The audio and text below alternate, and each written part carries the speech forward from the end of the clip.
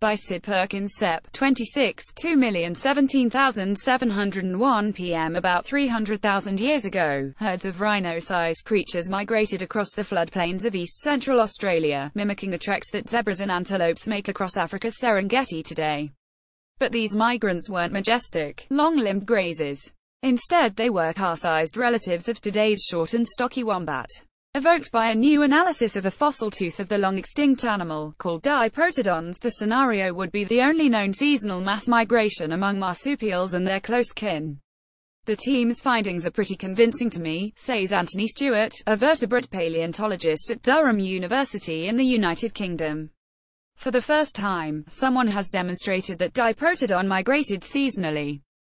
Similar analyses of fossils of other members of the same ancient ecosystem may reveal that multiple species participated in the ancient migrations, scientists say. Like many parts of the world during the most recent ice ages, the last of which ended about 12,000 years ago, Australia had its share of weird giant animals, including a supersized relative of the Komodo dragon, today's largest land lizard. But most of the continent's so-called megafauna were marsupials. The largest was diprotodons, 1.8 meters tall, nearly 3,000 kilograms in weight, and named for its dentition, roughly translated from Greek. Diprotodon means two forward teeth.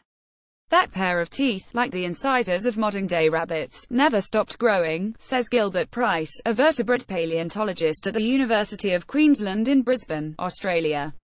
As they grew, they incorporated trace elements dissolved in the water that the creature drank, as well as carbon, oxygen, and other elements from the food it ate. Because the isotopic makeup of those elements varies from place to place, diprotodon's steadily growing teeth became, in essence, a chronicle of its movements, in layers akin to tree rings. You've heard of the old saying, "You are what you eat," Price asks. As it turns out, you are where you eat, too. A fossil tooth of the large marsupial diprotodon. He and his colleagues took dozens of small samples from a 30-centimeter-long diprotodon incisor. Using radioactive dating techniques, the team found that the creature lived about 300,000 years ago. Samples drilled from evenly spaced sites along the tooth also revealed cyclic variations in isotope ratios, including strontium, carbon, and oxygen, suggesting that this animal migrated about 200 kilometers each year. Price and his colleagues report today in the Proceedings of the Royal Society B. As a comparison, annual mass migrations of animals across the Serengeti plains of Africa cover about 800 kilometers.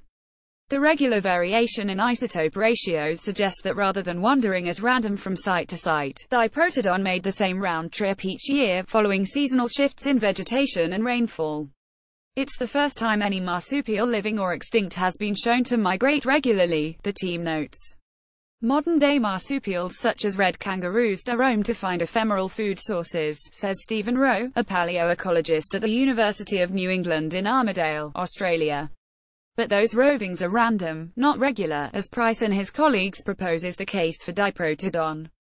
That's what makes this team's results so interesting, and it suggests that the climate in the region at the time was more predictable than it is now, Rowe says.